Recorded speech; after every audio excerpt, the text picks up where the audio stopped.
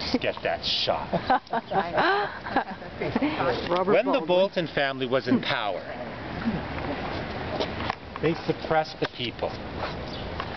To the point of, by 1837, we the people rose up against the Boltons and their cronies known as the Family Compact.